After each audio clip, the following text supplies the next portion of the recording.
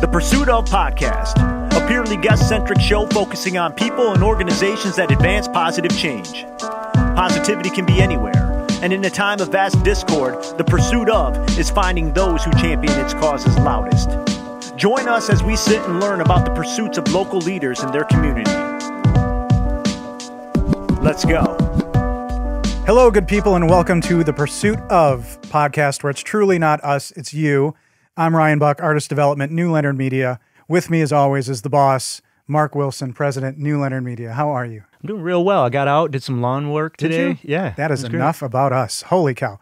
Our guest today is Jillian Manning, Executive Director for the National Writers Series here in Traverse City. How are you?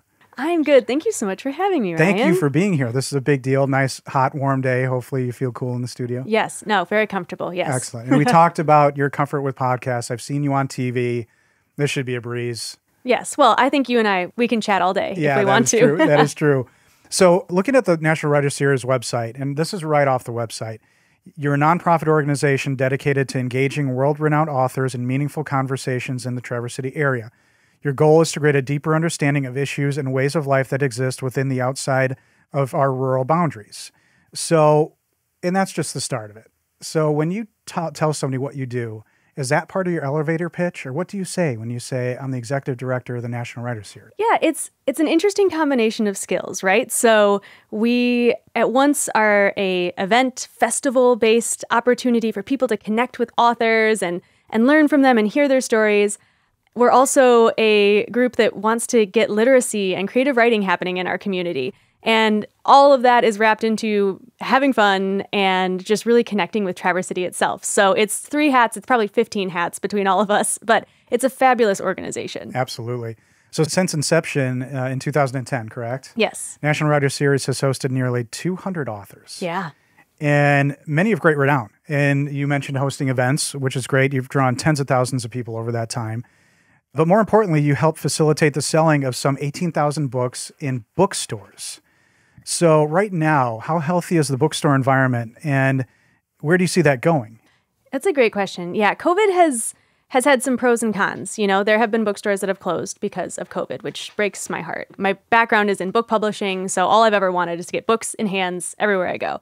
But at the same time, you know, Horizon Books is our core partner right here in Traverse City, and they were about to close, like right on the eve of COVID, and such community support poured out for them that they are still open, rocking and rolling, and having a great time. And I think that the bookstore is a community center, and the bookstore is a place of comfort and belonging and ideas and exchanges that you can't ever replace that. There's nothing else like that. And so for us to be able to support one bookstore, 1,000 bookstores, whatever it is that we can do in the long term, that's fantastic for us. That is such a great story. I remember reading that, being, you know, and I'm such a fan as well, but when you look at the health of a bookstore, are they easier sustained in a small town versus big cities? Are you hearing anything about like what may be happening in that culture in Grand Rapids, for example? Yeah. I mean, it really depends on the community that you've built and things, I mean, as mundane as rent and square footage. I mean, at the end of the day, that's what you have to support. And that can be really tough if you're a huge store.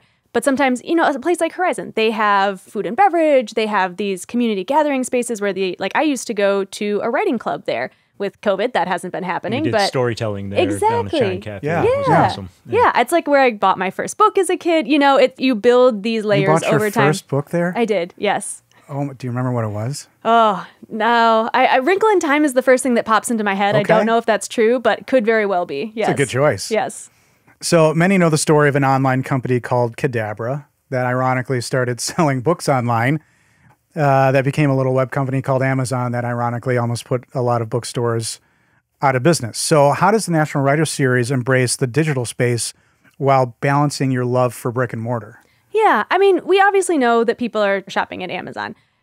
We don't encourage it, though, honestly. You know, we say shop your local independent bookstore because, I mean, Amazon is great for so many things. I have an Amazon account, I'll admit it, but I don't buy books there because, I mean, what Horizon and other bookstores in our community do is they bring authors here. They're employed by the people in your community. They put on story times. Amazon doesn't do that for you. Amazon can get you the weird 1920s hat that you need for your party that you're going to. It can get you the Gatsby rake party. Yeah, that you can't find at Home Depot. It can do things for you, and it's great for that. But For books, I mean, a bookstore, it's just, there's nothing else that fills that gap the way it does. So we lean into that, and we want that to last forever. Well said.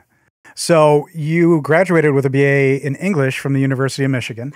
Much to my parents' fear, yes. Okay, and gained subsequent accreditation in publishing from both the University of Denver and Yale University. Yes. So what did that continuing education do for you, and how did you get into Yale? Traverse City really is what got me there. So I was interning at a company here in Traverse City, and it's called Jenkins Group, and they're fantastic. And we got reached out to by Yale University's publishing course, and they said, hey, do you want to send somebody to like cover this from like a media perspective? We had a small magazine we ran, and, you know, just see what it's like. And this was for like mid-level senior publishers.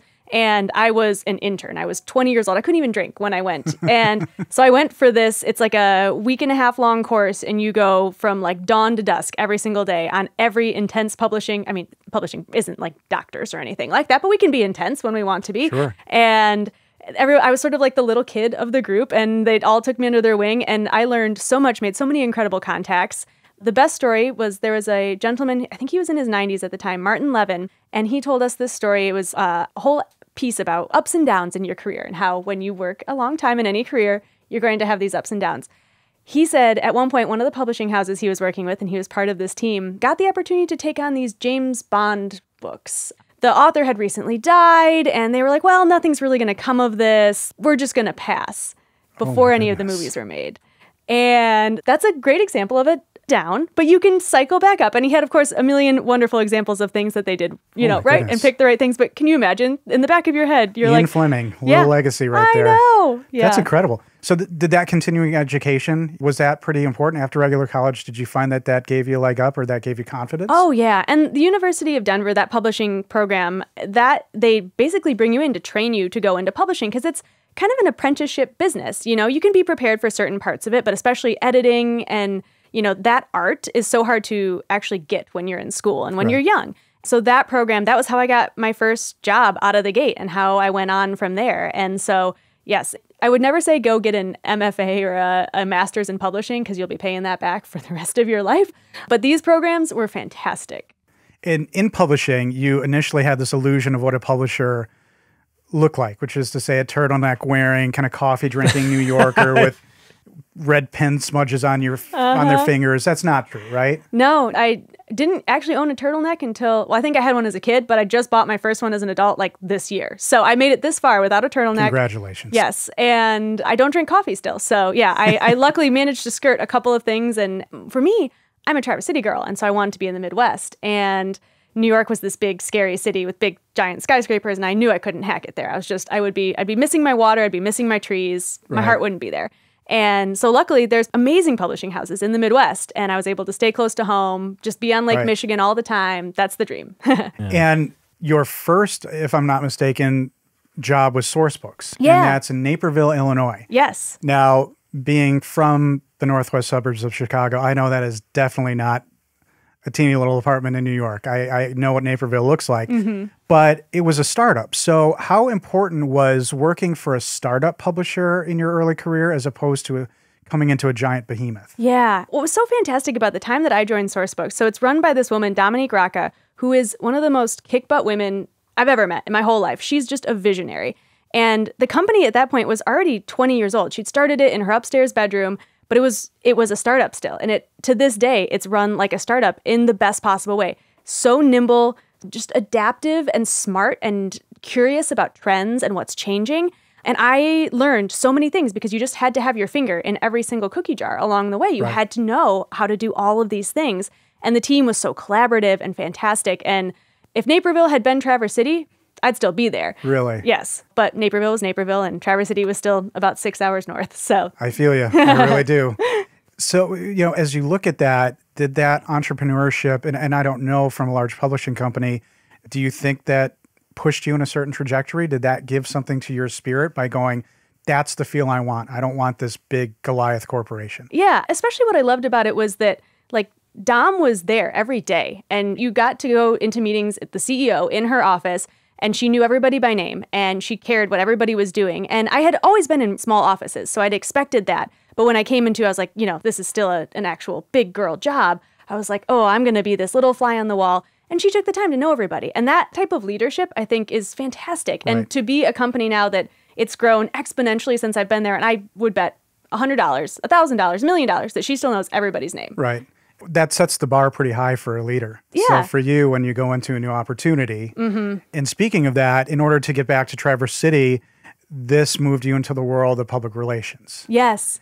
So as you look at that transition, because, they're not necessarily parallel, was that a scary jump for you? Did you feel really well prepared when you got your first PR role? Oh, I didn't feel prepared at all. No. So you didn't say that in the interview, did you? I know I did. I think I told my boss. I had never even taken a marketing class, guys. Before my interview, I bought a whole bunch of books about how to do PR because, the book girl can learn from books. And I read them and highlighted them and took this giant, notebook full of notes. And at the end of the day, it's storytelling, right? There are definitely hard skills you have to learn, but the soft skill is storytelling. And I'm like, okay, that I can translate. But yes, I remember being shocked I got an interview, being shocked that I got hired. I know I'm a competent person and I work hard, but having no background, nothing to pull from. But then what I wound up with was a fantastic boss who invested in me to get better at that set of skills. And again, these fantastic leaders, I am so blessed to have had that. Did you go into that interview holding that previous leader's standard to that potential new boss? Were you looking at it through those glasses going, oh, absolutely. Did you get those vibes right away, or did you have to kind of settle into it a few weeks to go, I think this person? Luckily, in our interview, he was very professional and kind and polite. And I had been offered the job and was in the process of moving and hadn't yet started, but stopped in at the office.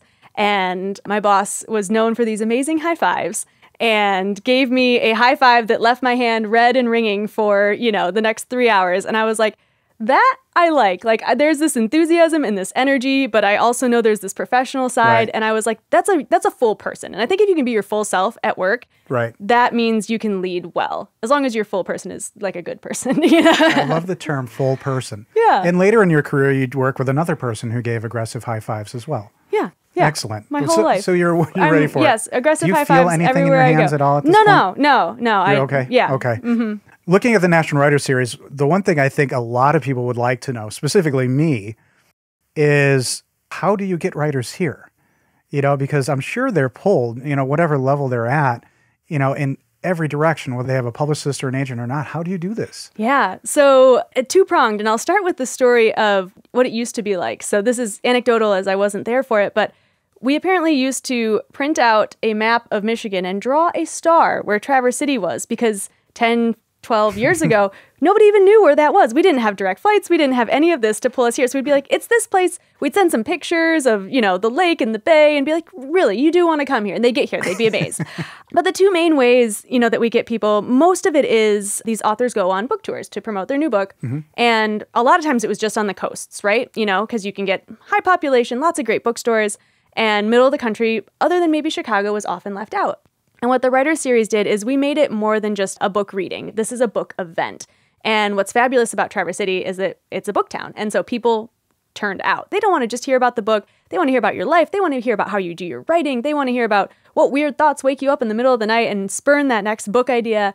So when somebody's on tour like that, you get in touch with their publicist and you make the case for why you're the best place for them to go. Because these are, the publisher's dollars. And why are you spending them the best with us? Well, because we've got a bookstore like Horizon, right? Where we can sell lots and lots of books. We have this amazing community of people who really care and are going to show up in the hundreds. Because on the publishing side, I've been to bookstore events where 10 people show up. Right. And, it's tough and it's hard to get attention. There's so much happening right now. So luckily, they built a fantastic model that gave both the audience and the book sales and was in this beautiful place.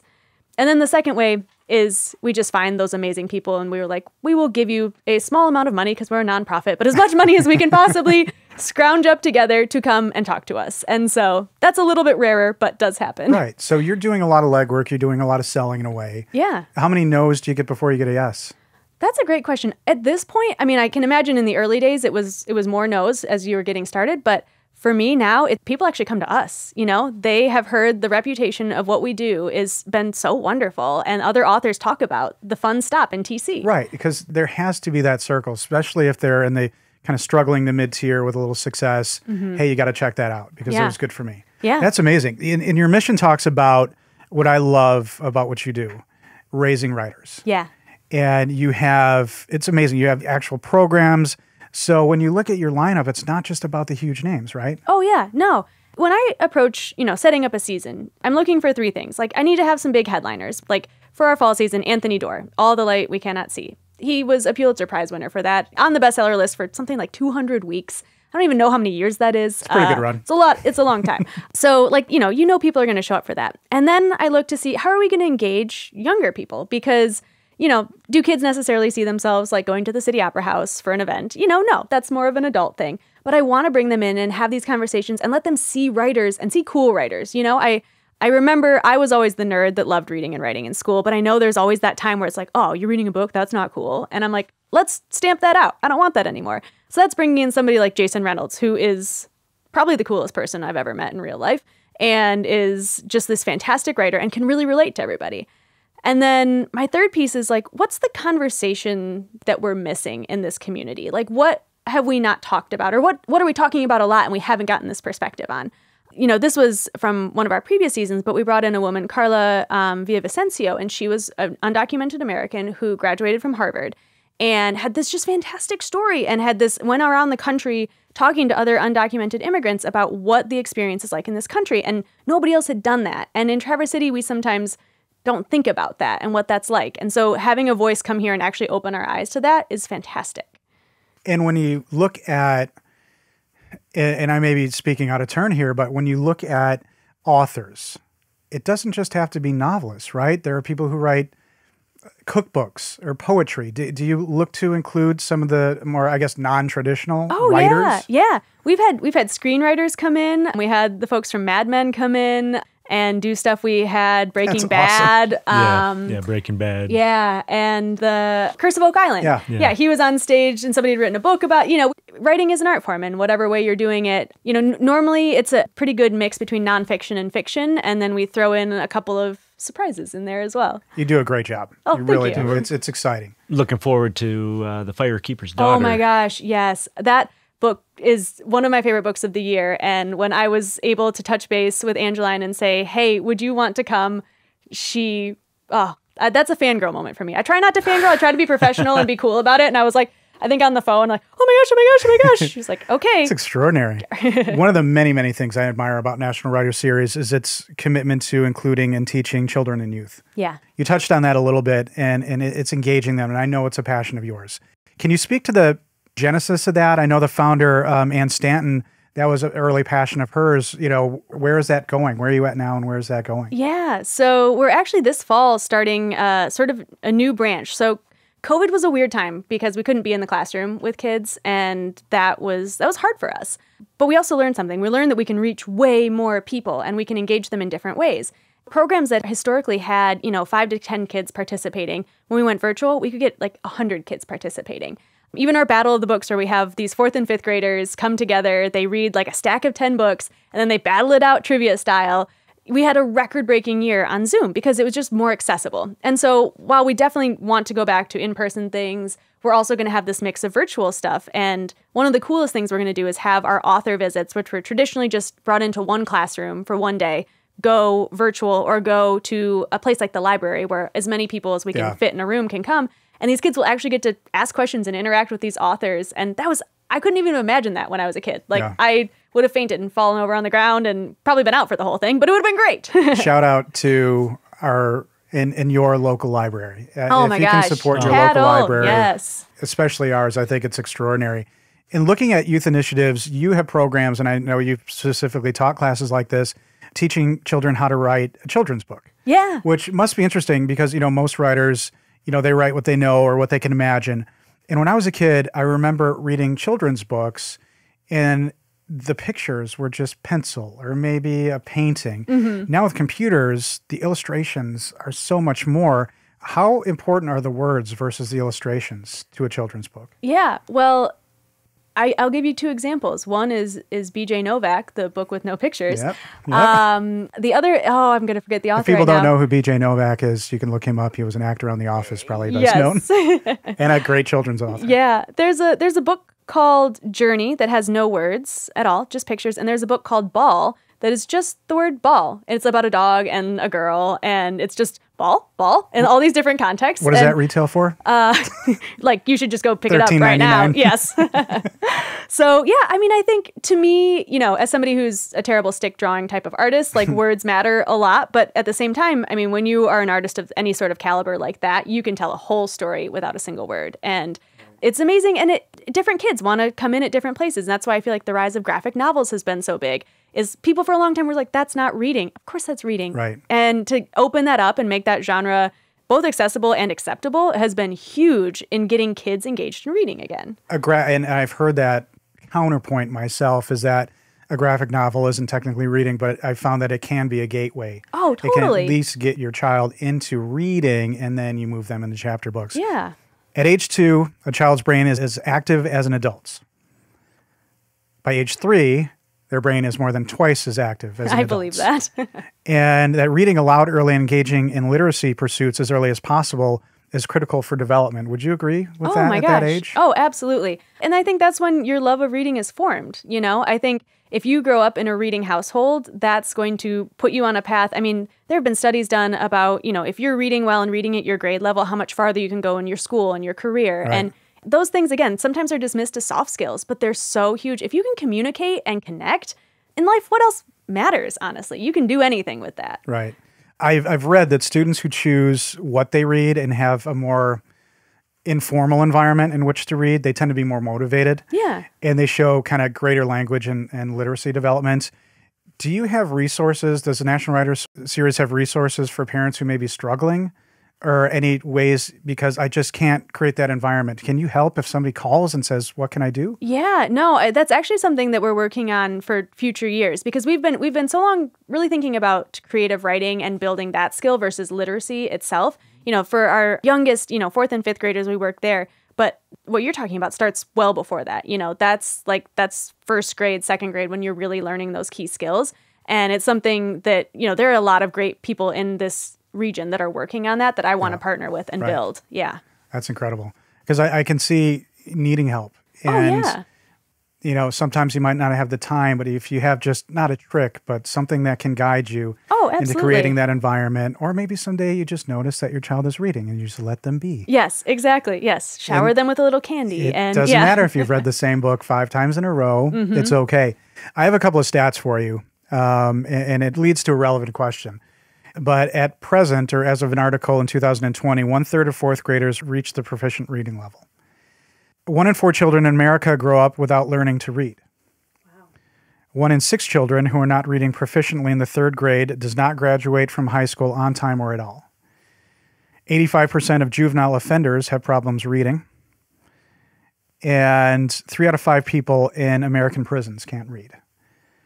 So as I was looking into this, I think what you are doing, and this is just a shameful accolade for you, is helping, because there are so many statistics that link poor reading skills and literacy skills to problems later on, including prison. And a lot of it is linked to access to books. So do we have an issue with that in Traverse City? Have you heard of it in other areas of access in more impoverished areas? Is that something that comes onto your radar? Oh, yeah, absolutely. 2 of the schools we actually work with, Traverse Heights and Blair, we do poetry workshops there. And those are places where kids are like, at something like 90+% are on the free school lunch program. And to be able to express yourself creatively when you're in a situation where home life might be good or bad, but there are these challenges that are happening that you can't control, and especially at that age, but to give them the skills to both know that their opinion and their thoughts and their voice matters, and then that they can express it in a way that is powerful and meaningful. Honestly, it's my favorite program that we do. It gives me chills like thinking about it right now. But yeah, I mean, I think one of the things we're doing with Front Street Writers this year, which is our part of our Raising Writers program, is we worked really hard to get a whole bunch of grants and donations and fundraising done so that all of our programs could be offered for free. Every single Raising Writers program we have this year is going to be free. And we're going to get laptops and hotspots that we can give out for kids that don't have either good access or reliable internet access. Part of the reason of doing things virtually is that there are kids that can't get the transportation in and out of Traverse City itself if they're coming from one of the kind of outlying counties. And that, I think, access makes the entire difference. I mean, if you know that you can do this and you can connect with this and it isn't a huge burden on your family or being told you can't do it for these reasons, if you can just do it and there's nothing standing in your way, what other doors does that open, Right. you know? And sometimes it's not just access, it may be transportation. It may Yeah. be, so are there ways that people who have transportation challenges can get access to literature and to reading? Yeah. So, I mean, the local libraries, I think, in the sort of surrounding counties have been doing such an amazing job with outreach. And even Grand Traverse County, our Traverse Area District Library, they are putting, I'm not remembering the cool name of, I think it's the Bookmobile, but they are literally, they've got a van, they're tricking out a van, and they're going the Bookmobile. Yeah, fill it with books and take it all around to places where it's a little bit harder to get to and from the library and get books in the hands of people. So they're getting creative and they're reaching out in ways that you would never expect them to do. And it's so inspiring. That's amazing. You talked a little bit about one of the Raising Writers programs. Are there any other programs regarding raising writers that you can share a little bit about? Yeah. So Battle of the Books is part of that. And that's the very fun trivia contest, which I would have been so into that as a kid. I would have been studying all night long. Is this something that a parent could ape from you for their kid's birthday party? Oh, probably. They yes. wanted to do a really cerebral. Yes. Yeah. Oh, yeah. Give them a book, and all the kids get a book. Interesting. Yeah, exactly. Who needs clowns anymore if you can have a book trivia contest? Yeah. So that's huge. I mean, that's 350 kids that participate in that program from mostly Grand Traverse County, but also kind of some of the outlying counties. And then we have the poetry workshops that I talked about. And then our Front Street Writers program is really what we're expanding. So it's going to have these three we're calling them pillars, so to speak. One is a creative writing intensive where it's a semester-long course. This is for the Jillian-style nerds that want to dive into fiction, creative nonfiction, and poetry. And we've got this amazing instructor, and we're going to be bringing in these writers from all over the state and the country to talk with this cohort of kids, sort of like a Masters of Fine Arts, learning this craft. And at the end of the program, they get published in our National Writers Series Literary Journal. So they're working toward publication as 11th and 12th graders. And that's such a cool thing to have on your resume. I would have probably literally killed somebody for that. And then we have these workshops that are going to be 1 or 2 days, depending on what we do. And we've got 4 of them lined up. We've got a college essay writing workshop, which, while, probably a little bit more nuts and bolts, we've got some really fantastic instructors that are going to make it kind of quirky and fun. College essay writing. And as I understand it, that's more and more of a challenge for younger students, specifically now, is writing. Yeah. And I don't know if it has to do with nobody's literally writing with their pen anymore, or it's all on computer, but it seems like, is creative writing taught as much anymore in the early grades? Are you hearing that's just being dropped? No, I mean, we're lucky in our school district that I think, because part of what National Writer Series has done is really get kids interested and engaged in that. And so we have that in our area. But it's definitely, it's an arts type of thing. So it can get cut when you've got budget cuts. But writing a college essay is a very specific skill. It is, yes. And, they have certain questions that you have to answer. And then they give you these crazy, weird, open-ended ones that, if you've never practiced that type of writing, if you've only done I write an essay that's a book report, and I write an essay that's a analysis of this. If you've never written creatively about yourself, that's hard to do. Right. And to feel that you have the voice to do that, and whatever your experience is to make that interesting to another person, that's hard. And so I think that class, is very informative, but also builds a confidence in an ability to write like that. And what age ranges usually attend a class like that? That's usually 11th and 12th graders, because it's top of mind for them. I think everybody else is that's far away. I don't have to worry about that just yet. I think it's exceptional that you focus on, these distinct age groups, because that 11 to 18, I think sometimes gets a little lost sometimes. And the fact that you literally and intentionally try to craft programs that help them and help them along. And you, throughout your career, have been a freelance writer. Yeah. And what's interesting is that when you think about writing, people maybe just think about novels, they just think about screenplays, but that is a world as well. Oh, yeah. In a class that you teach, correct? Yeah. Well, and, I got to even give credit to my husband who, when we graduated from college, he took a job for 2 weeks and was like, I hate working in an office. This is terrible. I'm done. I'm going to be a freelancer. And we're living in Naperville, Illinois. We have no money. I'm working in publishing and he's going to be a freelancer. How is this going to work? And he has cobbled together the most fantastic set of he's written soccer blogs. He played soccer one season in kindergarten. He has written for like fishing magazines. He's never been fishing. He can just figure it out, and it's Are fantastic. you outing him on this podcast? Yes, Craig Manning, talking about you. But no, he's amazing, and now he's a journalist and has built this whole career off of that. But that's like what freelance writing, especially in this day and age. I mean, post-COVID, when the world is still, who's working from where and what are we doing and how are we telling stories and what's journalism look like?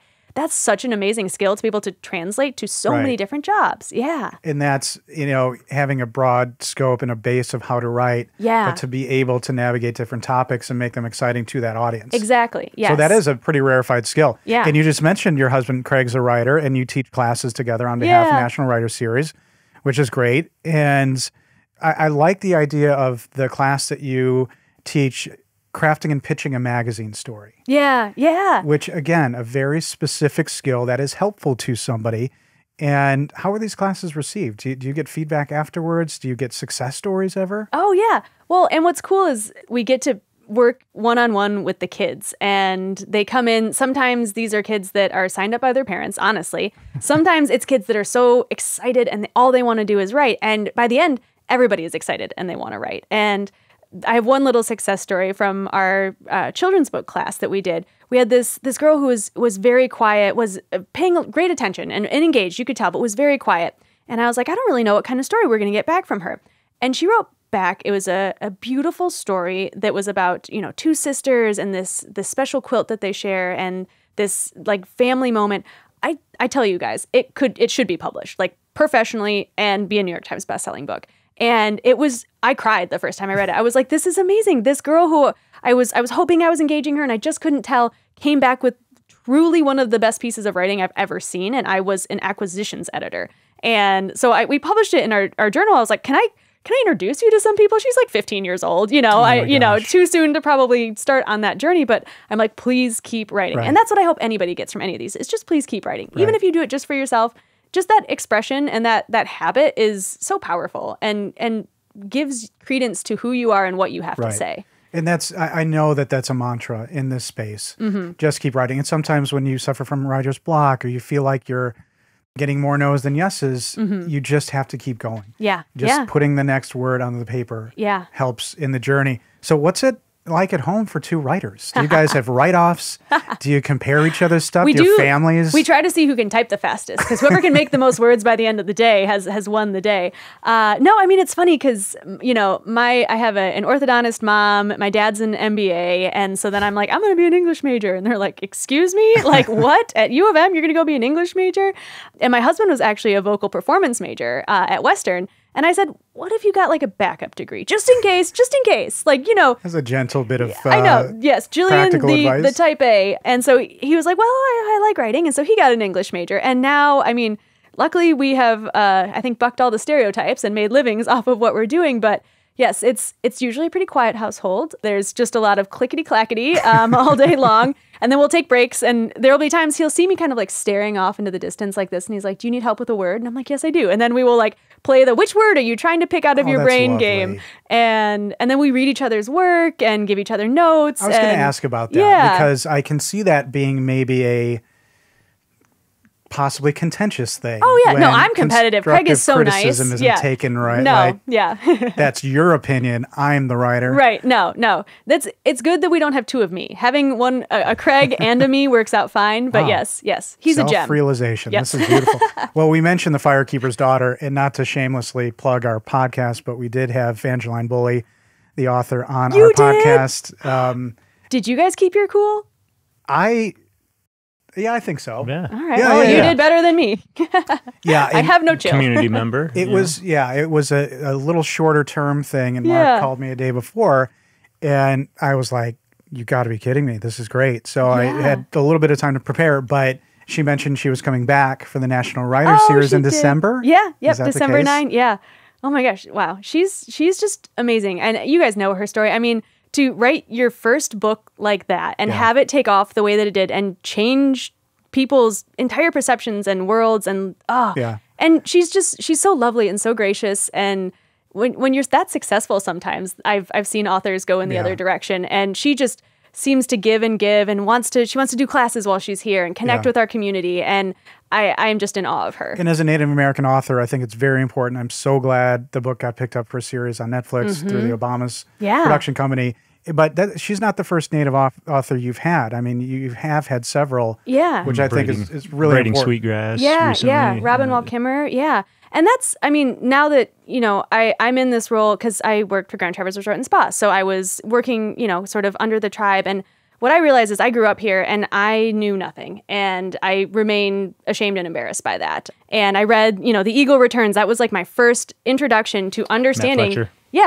Like what was going on in this community that I've lived in my whole life, where I thought I was somebody that knew Traverse City. Yeah. And so my hope is that every season we can bring in and whether, it's somebody that's actually from our community here, somebody that's Greater Lakes area type of space, somebody that can help make other people realize what I realized, that we are not living on what is Traverse City. This is not our land. This is a place, you guys know. But yes, we've been lucky. A place we're lucky to be. Yeah, Very exactly. lucky to be. Yes. And that element of our area, I think, is special. And when people from the outside hear the stories and to know that she has a tie to this area, and then you have somebody who really made good and is going to really be in the stratosphere soon. Yeah. But the humility was that. I mean, I was a little nervous going in because of her, what she's achieved, but she put you at ease immediately. So really excited that Angeline Bully is coming back. The National Writers Series in December. Yes. And I mentioned in December. She's like, I know what it's like. And she's had it. She's up in the Sioux. It's much worse. Right. So this will be like spring break. And what's, in knowing you, Jillian, I'm just going to say, when I saw that you got this role, I'm thinking this is just tailor-made for Jillian.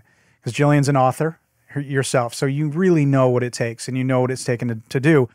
But is it true that you wrote picture books for Sesame Street and have a, quote, encyclopedic knowledge of all things Elmo?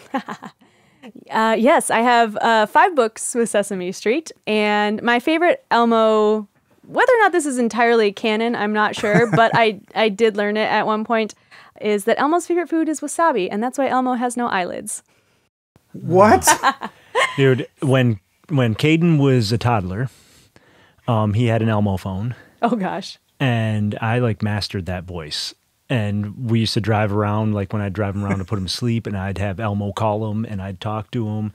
And then we would have Elmo call other people's kids. Oh my and I've been Elmo several times. You must have been very popular. I loved it. And then I've since lost it, and a lot of kids don't know Elmo that much anymore. But the parents think it's hilarious when I make Elmo say whatever I want. Oh, yeah. Elmo can, all kinds of stuff that Elmo might not say. I'm going to spare it on this podcast. I'm stuck on the rather horrific detail of the fact that he's had so much wasabi, his eyelids have burned off. Right? Again, not sure if that's canon. I can tell you, Elmo's always 3.5 years old. He has birthdays. On his half birthday, apparently. Never gets any older. Right. He can't take things out of the oven. Only, I think, Bert and Big Bird can do that. Maybe Oscar. Oscar might be old enough. This is unbelievable. And Elmo does not say, he always says, instead of I or me, he says Elmo. Third person. And Cookie Monster always says me. And Cookie Monster, shout out to Cookie Monster. He's my favorite because he's got the right priorities in life. And there's this thing, you guys should check this out. It's Crumbly Productions, I think, or Crumbly Pictures. It's Cookie Monster spoofing all kinds of different movies, like Lord of the Rings is Lord of the Crumbs. And they're these, I don't know, 5-7 minute long episodes. They're hysterical. So I think there's a Karate Kid one. Yes. Yeah. So this is what, after you're done with this, that's what you do next. You have just solidified my evening. Is there anything else you'd like to share with our listeners about what you are doing, what's coming up? Anything exciting you'd like to share? Yeah. I mean, I think the thing that I've gotten so much joy and excitement out of lately is we've started bringing on what we're calling community partners. So we've always had sponsors because we need to be able to rent the Opera House and do our events and everything. But our community partners are these free partners, usually nonprofits or organizations in the community where there's a tie to the book. And so we bring them in and we cross-promote with them and we work with them to do special events. So we have a woman named Pam Houston who's coming in the fall, and we're working with the Traverse Bay Traverse Bay Children's Advocacy Center and Grass River Natural Area, and we're teaming up and doing a hike for healing. And then they're going to come, to our event and we're going to talk about what they do and all kinds of different things. But it's amazing I mean, I think there's some statistic of Northern Michigan having something like 300 nonprofits. I don't know what exactly the number is, but it's a lot. And so to find the ways that we can connect people with those projects and those amazing things that are happening, and then back to books. And I'm making these like little star connections, I feel like, everywhere I go, and creating this constellation of awesome people doing awesome things in Traverse City and bringing it back and pushing it new places. And I could do that all day. I could hire somebody else to do all of this stuff, which I'd be sad and jealous, but like to just be able to connect with people like that and to find people that are just so excited to be passionate about what Traverse City is about and what our community can be and how we can lift each other up is amazing. Wow. I told you, I walk out of every podcast taping just feeling great. How can our listeners support National Writers Series? How can they donate? Yeah, so nationalwritersseries.org is the website.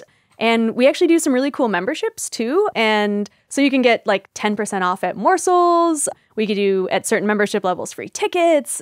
And you get early access to buying tickets, all kinds of fun stuff. So there's some good, happy stuff in there too. But yeah, I mean, and we love when people want to support the Raising Writers too. I mean, that's big. And even if that's volunteering, just having people that are excited to help us connect with kids and give them the skills and the joy of reading and writing. Amazing.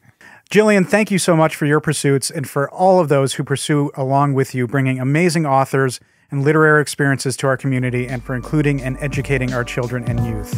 And to our listeners, thank you all for listening and for pursuing the positive.